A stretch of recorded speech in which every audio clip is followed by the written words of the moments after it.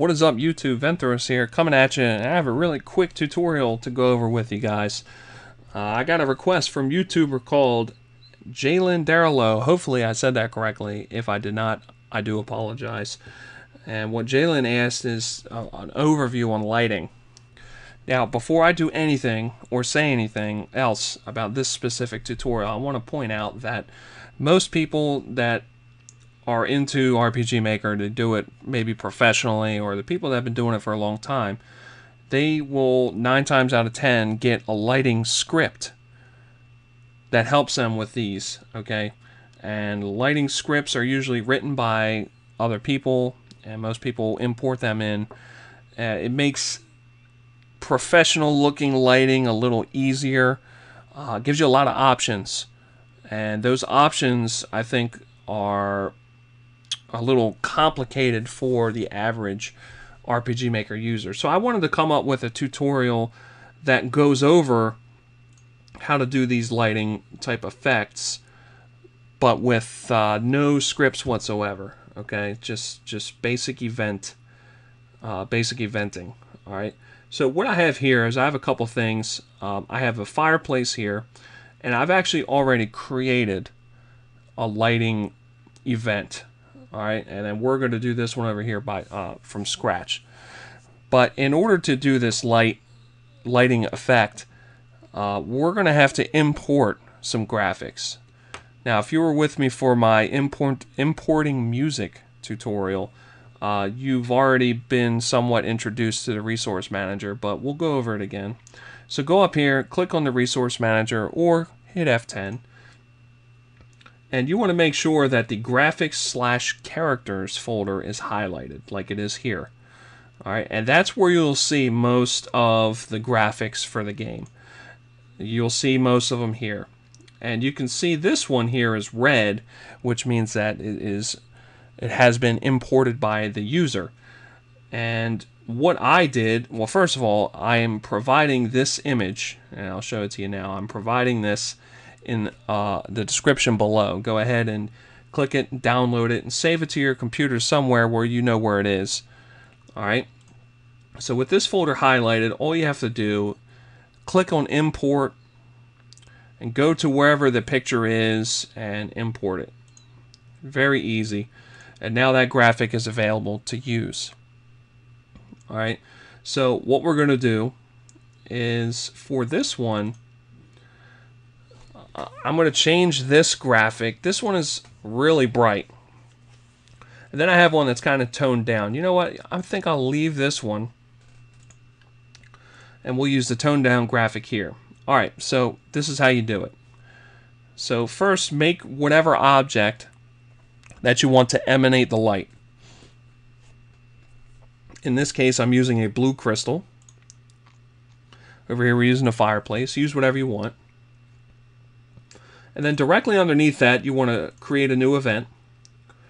And you want to use a graphic. So go to your imported graphic should be at the top. And for the crystal, we're going to use this subdued blue, this kind of lighter blue, not this darker one up here.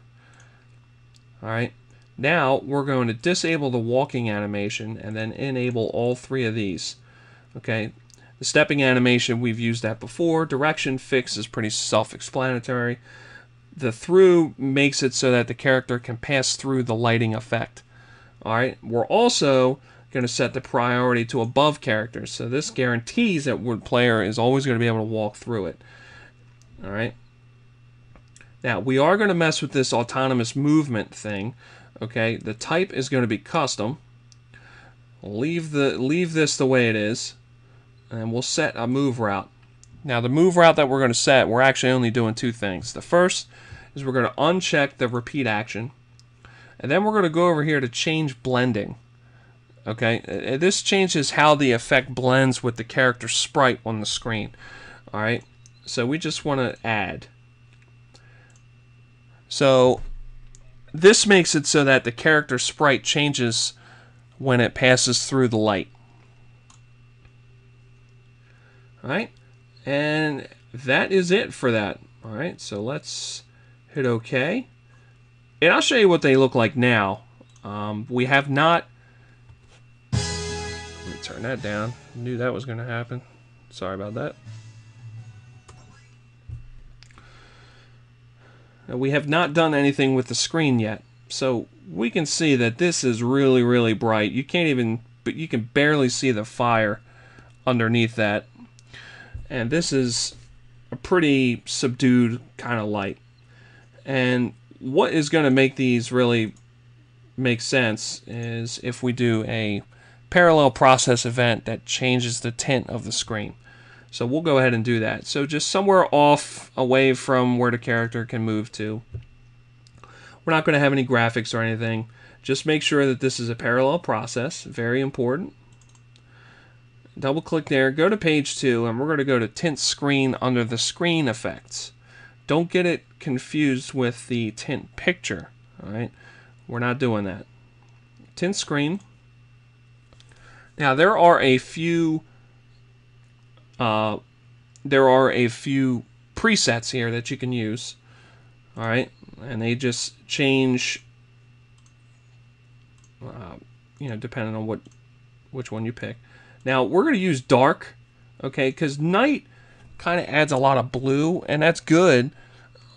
But I really want to get across how the lighting effects actually look in dark conditions.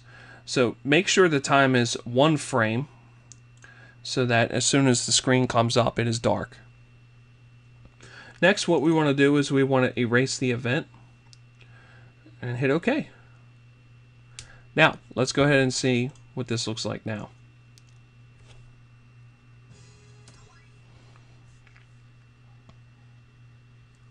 Now you can see it's a little darker than it was. It actually wasn't as dark as I had thought it would be.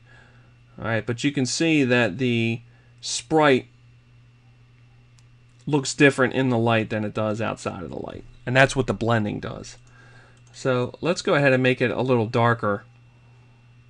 Just click up here, hit the space bar to edit it, and we're going to turn this down to 170 for each of these. It's going to be really dark.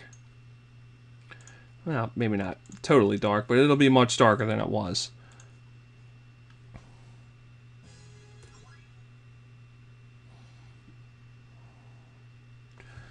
So now you can see that the screen is very dark and the light is emanating. And I actually think that this lighting looks a lot better. I think that it's better to use the subdued lighting, but it's up to you. And I'll show you one more thing. I'll show you the nighttime thing. Like I said, it kind of pumps up the blues a little bit, kind of showing, kind of mimicking like a moonlight.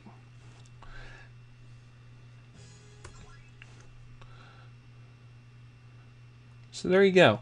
So that's the gist of lighting, and this is a very basic tutorial. And like I said, the people who do this professionally, or the people with a lot of experience, let's stick with that. The people with tons of experience, RPG Maker, 9 out of 10 of them will tell you to get a lighting script. And there are tons of them out there. If you want to Google it and research it for yourself, I fully encourage you to do so. But I wanted to put up a basic video with no scripts whatsoever, just with a couple of events to kind of give you an idea how you can manipulate things. All right. So that was just a real quick tutorial. I want to thank Jalen again for the suggestion. And keep the suggestions coming in, and I'll get videos up as fast as I can. And I'll see you next time. Thanks for the support. Like, comment, subscribe. Look for the next tutorial coming soon. Thank you.